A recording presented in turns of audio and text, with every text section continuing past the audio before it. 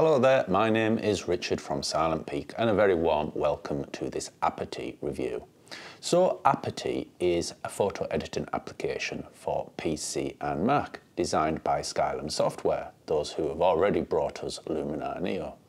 But unlike Luminar Neo, which is sort of a generalistic photo editing application, Aperty is designed and optimized specifically for editing portraits. So having spent the last few days with Aperty, I've sort of figured that the best way to review it is sort of through a linear sort of process, through a single edit, if you like. So what we're going to do is we're going to begin with a single portrait, and we're going to sort of take it from a rough image like this and bring it out to something that looks a little bit more like this. Now you might have noticed that the portrait I've chosen to edit is certainly less than perfect. The composition's not that great and the lighting is very poor indeed. However, this is very much a deliberate choice on my part. The reason being is that if you're already dealing with an excellent, well-lit portrait, the value of Aperty is somewhat diminished. What I want to show you today is exactly what Aperty can do to those images that need the most help. So let's start with perhaps the most obvious question. Is Aperty limited to just editing portraits? Well, no, it's not. And here we are looking at the Develop tab. The Develop tab is very much like the Develop tab from Luminar Neo and features all the usual tricks such as boosting exposure, sort of pushing shadows, pulling in highlights, adjusting tone curves, mixing color and saturation, and so on. That being said, if you are watching this review from the point of view of general photography, really Aperty isn't for you and you would be better off with something like Luminar Neo instead. So let's start editing our portrait with Aperty. Now the place we begin is masking. Now, I've always liked masking for portraits. My typical trick is basically to mask the subject so I can emphasize them by shifting up brightness, adjusting curves and sort of warming up the white balance. And then, for the sake of contrast, I like to mask the background and diminish it by lowering its brightness and desaturation. In my eyes, this creates greater contrast between our subject and their background, thus giving our photo a little bit more pop. Now, Aperty has various different masking options. It has the auto option, so we can automatically mask our subject, background, or sky. If those masks aren't quite right, we do have the option to sort of fine-tune them by manual brushing. We also have luminosity masking, which enables us to sort of mask parts of our photo based on the brightness range of the pixels. And we have good old-fashioned linear and radial masking. And as you can see, our edit has come an awful long way in very little time. So let's move on to the Retouch tab.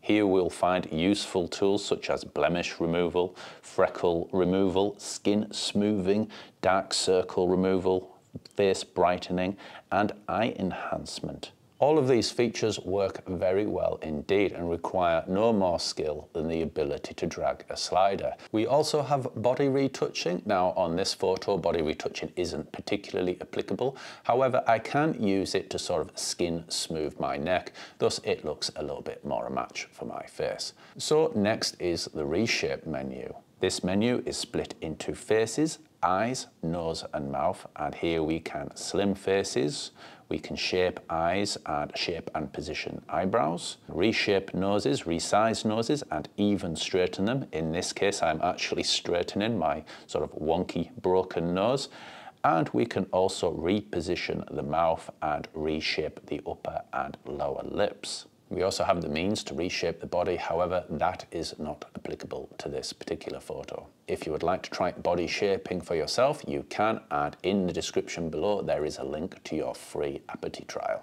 Now we get on to the fun stuff, the Creative Effects tab. First up is Studio Light. Now with Studio Light, what we can do is sort of simulate the effect of a multi-light setup by dropping in digital light points into our photo. Now for the sake of simplicity, I'm only dropping in one light point into this demonstration.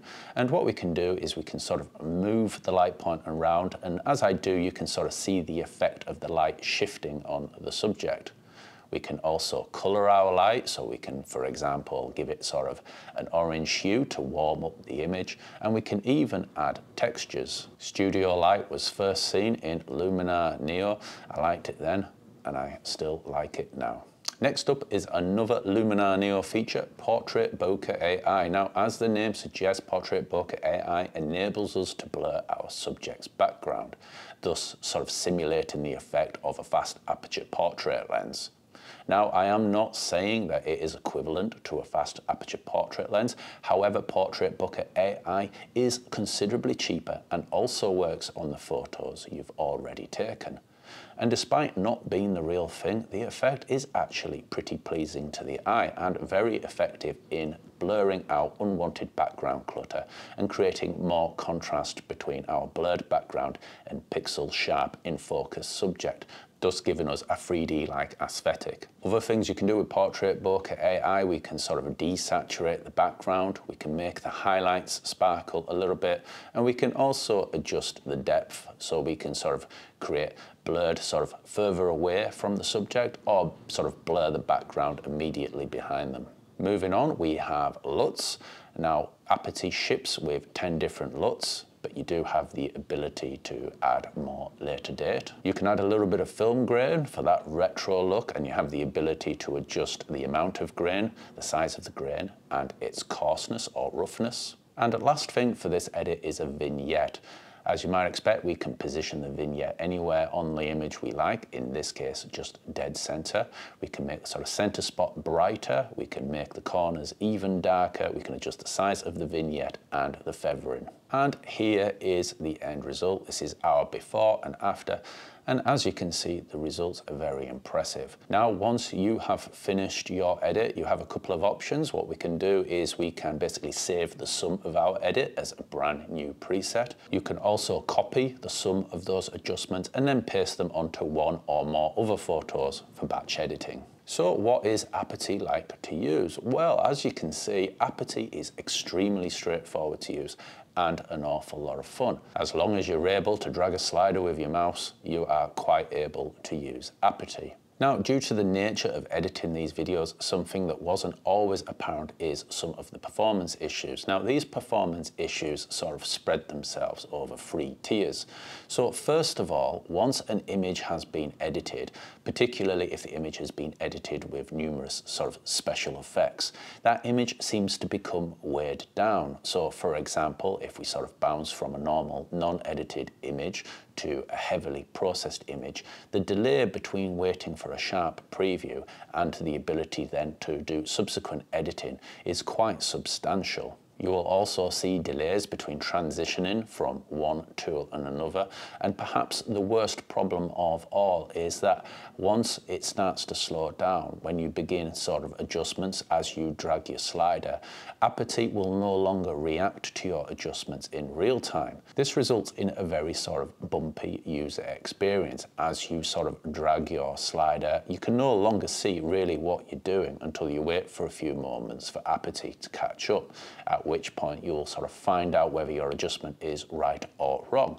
Of course, if it is wrong, you then basically have to readjust, wait for the preview to catch up, and again see if your adjustment is valid. So this sort of takes us sort of from precision adjustments to something that feels a little bit more like trial and improvement.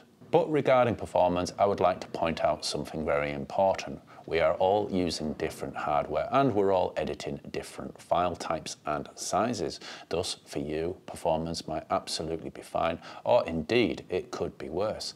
Therefore, I strongly recommend that you try Aperty for yourself. And again, to that effect, there is a link to your free Aperty trial in the description below. So let's say you've got this far into this Aperty review and you've decided that Aperty isn't for you. What are the best alternatives to Aperty?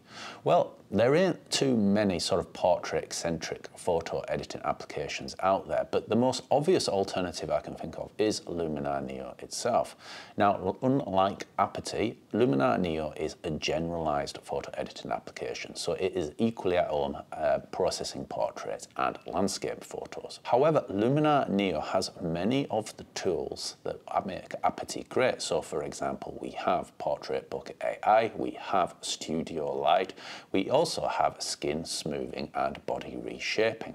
However, those features in Aperty have been expanded on, at least in some cases, and there are many new tools in Aperty, particularly the ability to apply makeup. All of this means I can offer a rather straightforward recommendation. If you are a portrait-centric photographer, Aperty is very much the way to go. However, if you're a generalized photographer who likes to take photos of landscapes and people, Luminar Neo is much more suitable. And I will be sure to put a link to your free Luminar Neo trial in the description below. Another alternative is ACDSee Ultimate. Now, unlike Aperty, ACDSee Ultimate is a full-blown photo management and editing studio with not one but two separate photo editing applications, a Lightroom-style RAW developer and a Photoshop-style layer-based editor. It also has AI Face Edit. Now, AI Face Edit isn't quite as comprehensive as Aperty, but it actually has some features that Aperty does not. Most impressively, you can sort of flip a frown into a smile. You can change your subject's gaze if they weren't looking at the camera to begin with. And you can also fix crow's feet, which is actually a pretty good feature, particularly for me. Furthermore, AI Face Edit reacts to your inputs in real time. It is lightning fast and feels very good to use.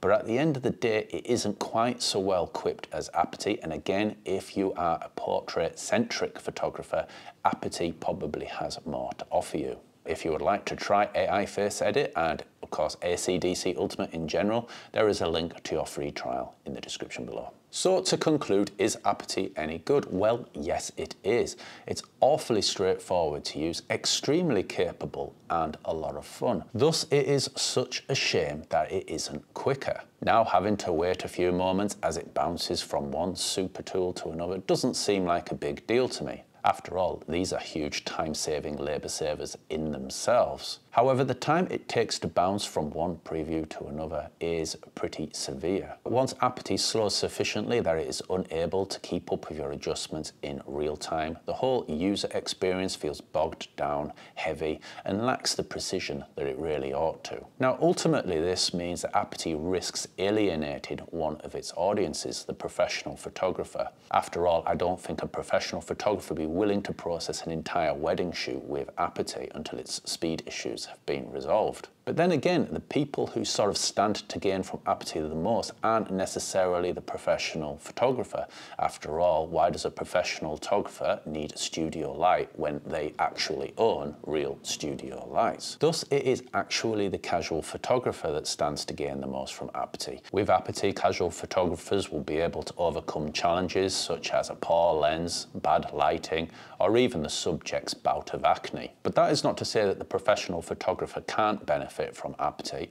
In fact, Aperty could be an absolute godsend for saving that critical image that didn't quite work out the way the photographer was expecting. Now, it's very much worth pointing out that this is the very earliest iteration of Aperty, and every version after this date is likely to be better and hopefully an awful lot faster. But even in its current newborn state, I liked Aperty a lot, and I think you will too. The speed issues can't be overlooked, but neither can his capabilities. Thus, if you think Aperty is for you and you would like to give it a go, look in the description below and you will find a free trial. Now, if you would like to know more about Aperty, do think about stopping by my review over at silentpeakphoto.com. Or if indeed you've decided that Aperty isn't quite for you, stop by my best photo editing applications guide to find out which will suit you best. Now, that concludes my Aperty review. I hope you found that useful. My name's Richard, and I wish you the best of days. Bye-bye.